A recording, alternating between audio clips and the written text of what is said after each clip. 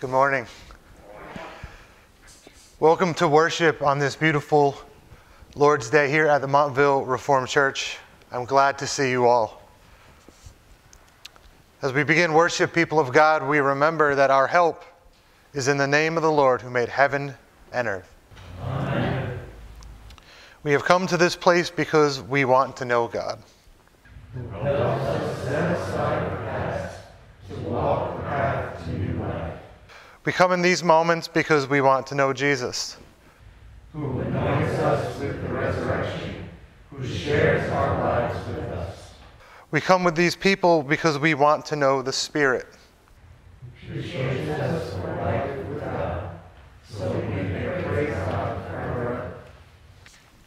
Welcome in the name of Christ. God's grace, mercy, and peace be with you all. Amen. Our first hymn is number 1, Praise Ye the Lord the Almighty. The lyrics will be on the screen, and as just a reminder, we will not be singing the hymns, but feel free to reflect on the words or even hum a few bars to yourself. Let us worship our Lord together.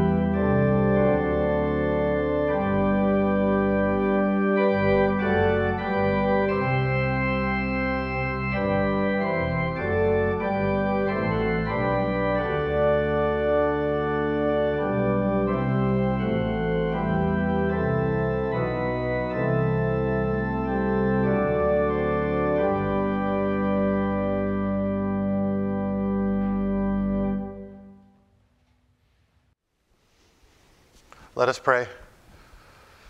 Loving God, we thank you for this day and for the chance to be together and to worship you. Yes, it's different, but the songs of our hearts are even louder than the songs of our lips.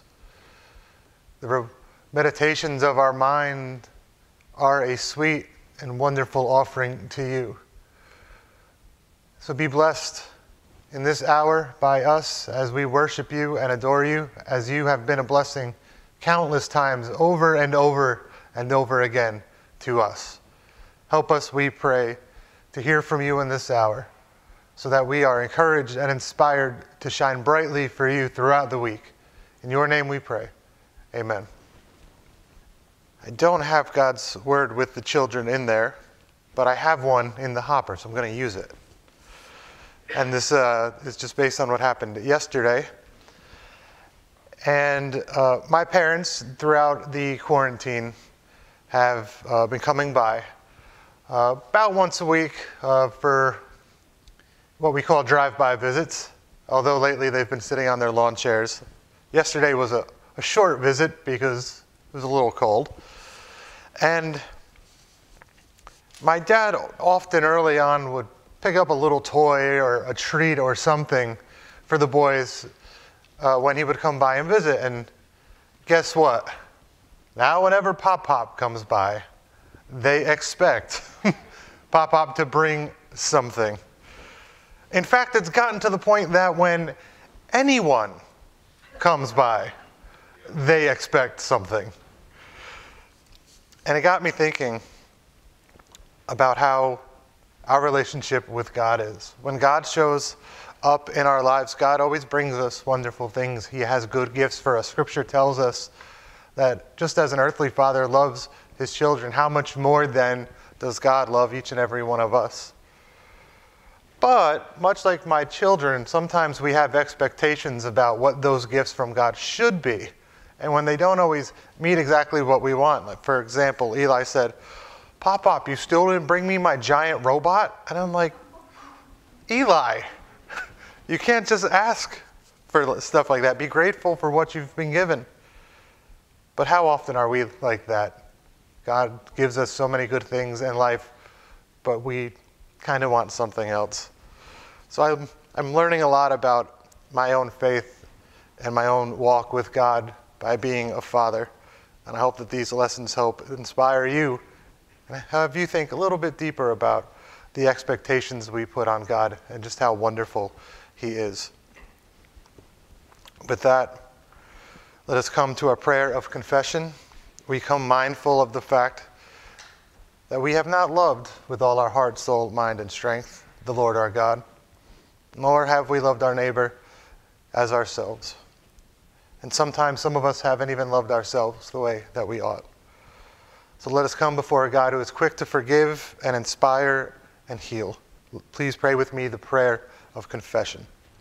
Spirit of the living God, tell us God's mercy and faithfulness. Witness to us God's hope and justice.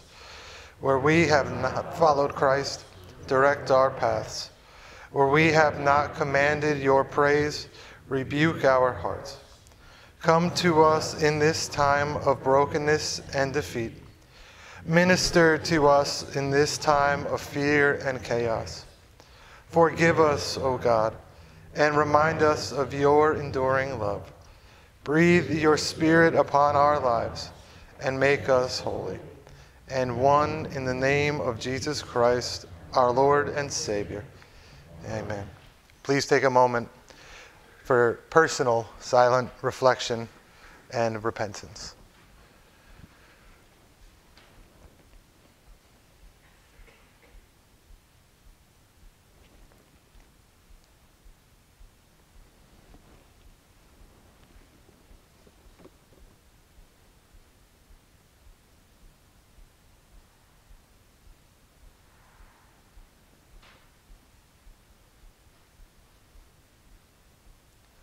Lord, have mercy upon us. Christ, have mercy upon us. Lord, have mercy upon us. Amen. Hear the good news of the gospel. For God so loved the world that he gave his one and only Son, so that whoever believes in him shall not perish, but have everlasting life. For God did not come into the world to condemn the world, but to save the world through him. So how do we live in response to this goodness? I said it only a few seconds ago. Love the Lord your God with all your heart, soul, mind, and strength. This is the first and greatest commandment. And the second is very much like it. Love your neighbor as yourself. On all these things hang all of the commands of God.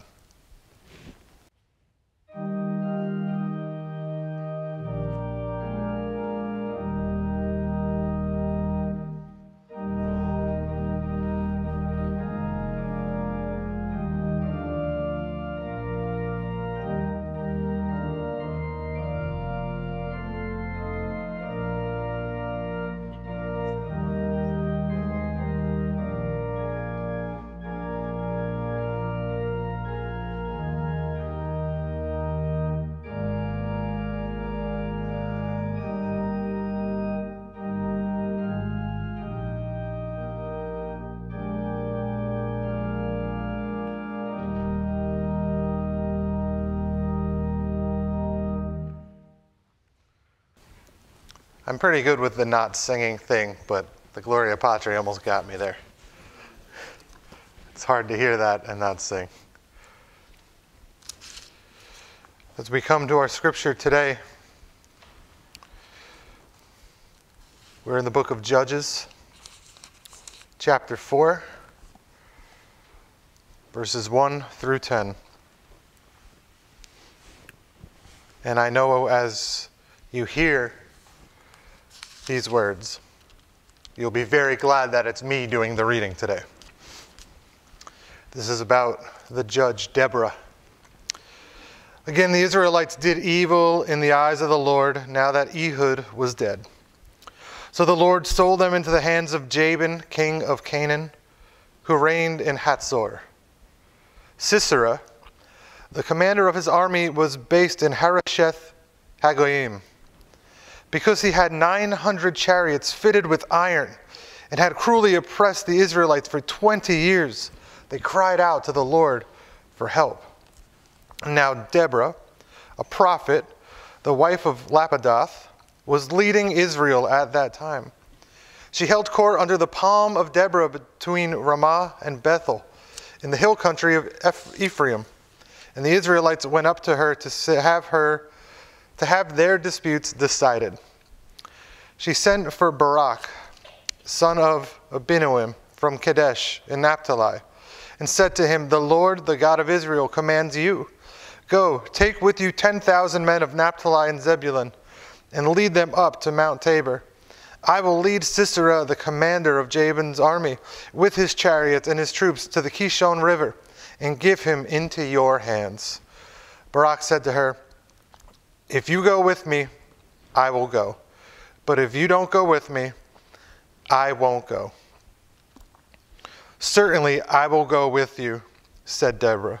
"But because of the course you are taking, the honor will not be yours. For the Lord will deliver Sisera into the hands of a woman." So Deborah went with Barak to Kadesh. There Barak summoned Zebulun and Naphtali, and 10,000 men went up under his command. Deborah also went up with him. People of God, this is the word of the Lord. Thanks be to God. Aren't you glad I read that one? As we come to God's word, let's ask for his help in understanding. Let us pray. God, thank you for this day and the chance to be together and a chance to hear your word. As we read this passage and we listen and learn about Deborah and the state of Israel at Deborah's time, help us to see how the more things change, the more they stay the same. And the problems of the human heart are the same even thousands of years later. Help us, we pray, to learn from these examples and to be forever changed. In your name we ask this. Amen. The book of Judges is one of my favorite. It always was, which sounds weird because it's the book full of crazy names and crazier stories. And it's kind of a depressing book. But as a little kid, I had this really cool adventure Bible, and Judges is full of adventure stuff. So even though they watered it down, because Judges is an incredibly violent book, I always found myself drawn to it. And part of it is because Judges echoes the human condition in a way that not all of the books of the Bible do. Judges is full of cycles. Remember where we left off last week? Joshua tells the people, "Who will you serve? As for me and my family, we will serve the Lord." And remember the people said, "Oh, we're going to serve God." And Joshua said, "Are you sure? Can you handle this? This is not going to be as easy as you think it is." And guess what? Joshua was right, because he wasn't gone very long, and the people fell back into their old habits, the old habits of worshiping the old gods, the gods of Canaan and the gods of Egypt. And every time this happened, a cycle would happen in the land of Israel. Things would be great. Whoever the leader was at the time would die. The people would start going back to the old ways, the sinful ways. As a result, God would allow enemies to come in and persecute them. This would happen for a while. But then God would have compassion on his people, as God always does, and send someone, a judge in this case, to save them. And then that judge would lead for a while, and then they would retire or pass away, and the cycle continued over and over and over again. There's a phrase common throughout Judges, and everyone did what was right in their own eyes, because there was no king. So these interim leaders were good, but there was no permanent leadership solution. Which leads us to our story today of Deborah. Deborah is the only female judge mentioned, but she's one of the most famous. She has one of the longest sections in all of Judges. And for the sake of time, I didn't have us read the whole chapter, because to read the whole account of Deborah is 2 chapters, well over 100 verses. I encourage you to read Deborah 4 and 5 yourself later today. But I'll tell you what happened with the rest of the story. So Sisera is the commander. He's the leader. And when he sees the army coming, the battle ensues, and the Israelites are winning, they're overcoming. And so Sisera runs and hides in a tent of somebody nearby. And it just so happens to be a woman in the tent. And so he commands her, "Get me some water, I'm thirsty. Get me something to eat, I'm going to take a nap." You know, losing a battle is very tiring work. So she, and he doesn't know this, but she is married. She's not an Israelite, but she's married to an Israelite.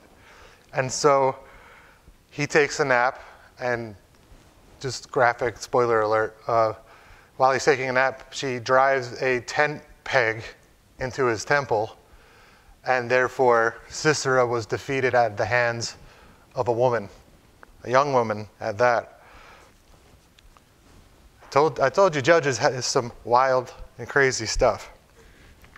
So what's the point of all this? Why is this story even in the Bible? It's strange. What's so significant about Deborah? And one of the things I think is so significant about the story of Deborah is, in a time in which women did not have much respect in society at large, here's a woman leading the nation. She had the respect of this nation, of these people, of these tribes, because she listened to God and knew God's word and spoke God's word with power, and she was fair and just. An incredible woman of character, so much so that the commander of the army won't even go fight without her being there. It just shows you how much they respected her. So often we think of the Bible as being archaic when it comes to its view on equality, but it's so groundbreaking for its time and its day. Deborah is even mentioned in the Hall of Fame of people of faith in Hebrews. She was such an important, significant leader. And Deborah's story reminds me, both her and, I'll give you her name, Jael. Jael is the woman who defeats Sisera. And this story reminds us a really important lesson, one that we often forget. God can and does use anyone to accomplish his purposes. There is no one. Who would have thought that this young woman would defeat this general, this terrorist that had been terrorizing the people for 20 years? 20 years of oppression. And the nation is saved by a girl in her tent. And the army of Israel is led by this incredible woman, Deborah. In your own life, sometimes we think when God calls us to things, when God is doing big things, no, God can't use me. Who am I? Doesn't matter. God will empower you and give you whatever you need for the task that he calls you to. And Deborah's story reminds us of that in such a powerful way. So instead of doubting when God calls, like Barak did, you notice one of the great ironies in this story is that the bravest people in this story by far are the women, Deborah and Jael. They're the brave ones. Barak goes, I'll go, but only if you go. I don't want to go by myself. Yes, it showed his respect for Deborah, but it also showed that he didn't have the same amount of faith that she did. So be like Deborah and be like Jael. When God calls, obey. Don't be like Barak, who doubts and needs reassurance.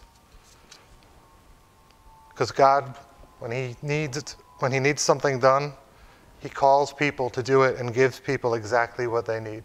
So don't resist the call. And that's the amazing story of Deborah. Let us pray. God, in this story, we are reminded of the important truth of all of Scripture, that you don't call the qualified, you qualify the called. And so help us, we pray, that when you call us into situations that we don't feel we are equipped to handle, that we're not sure what to do, remind us that if you lead us to it, you'll lead us through it.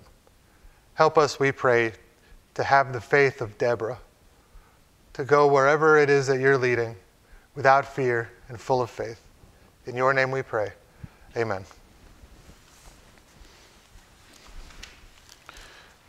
Our hymn of response will be All Hail the Power of Jesus' Name.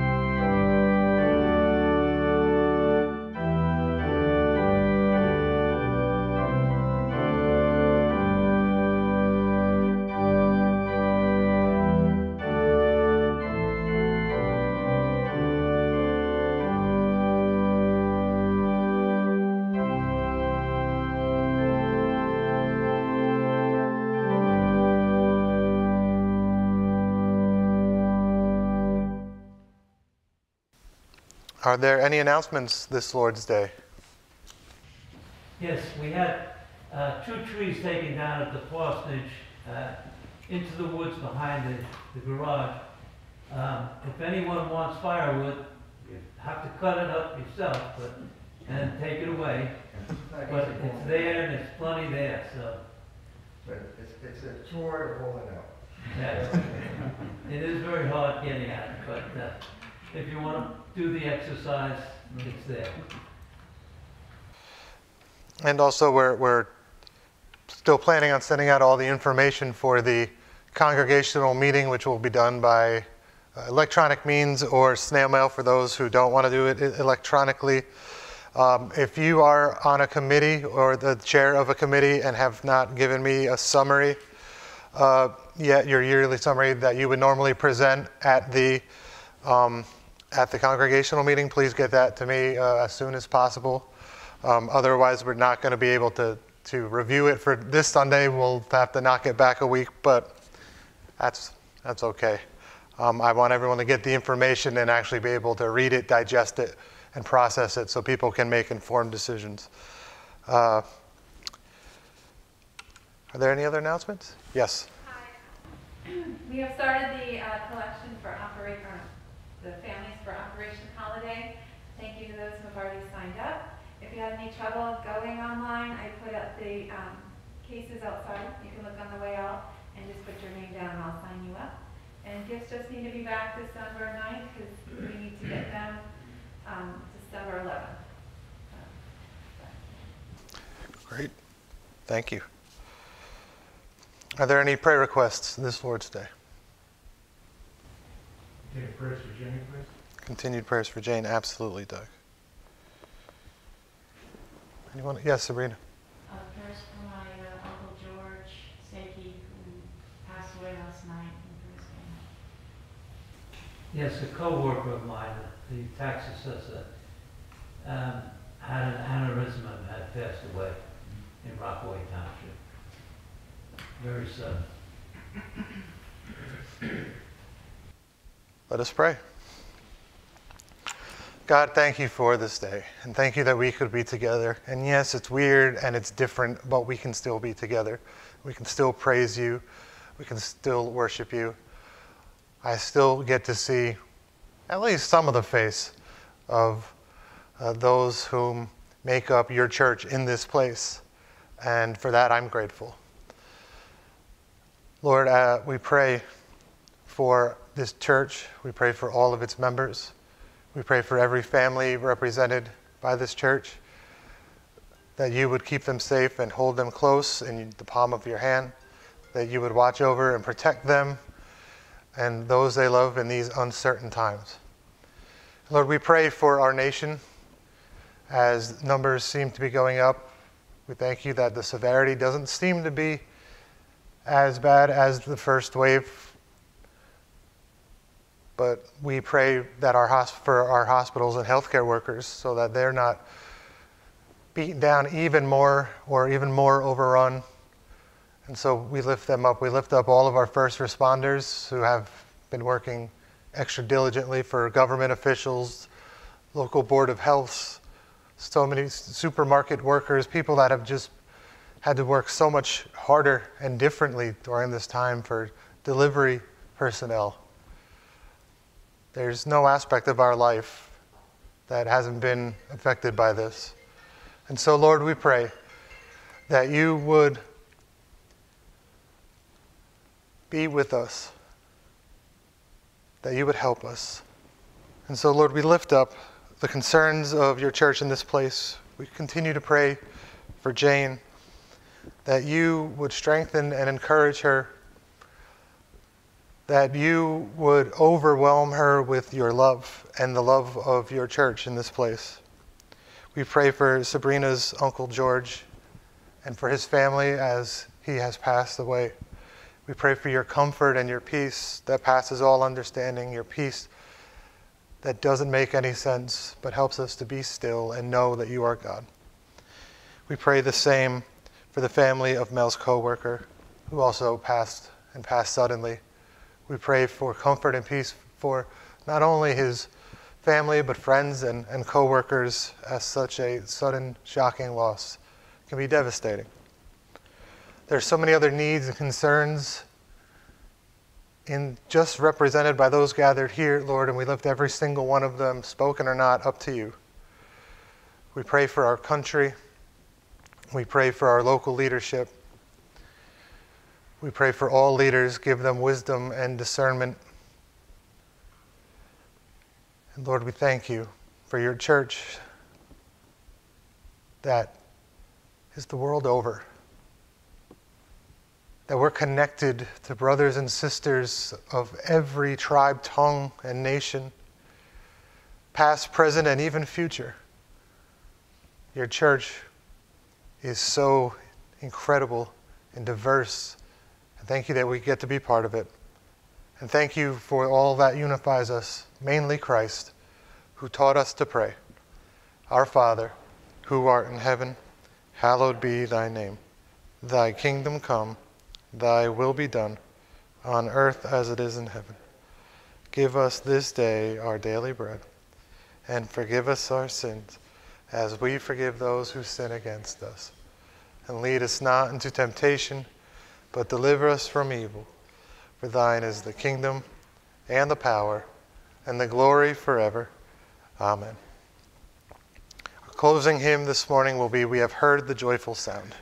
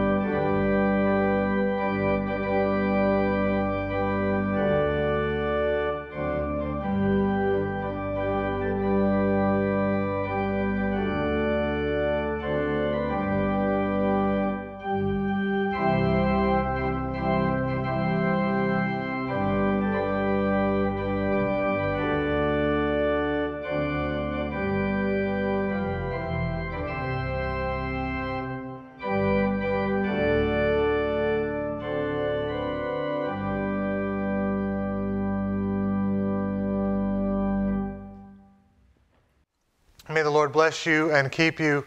May the Lord make his face shine upon you and be gracious towards you. May God turn his face toward you and give you peace. Go in that peace. Amen.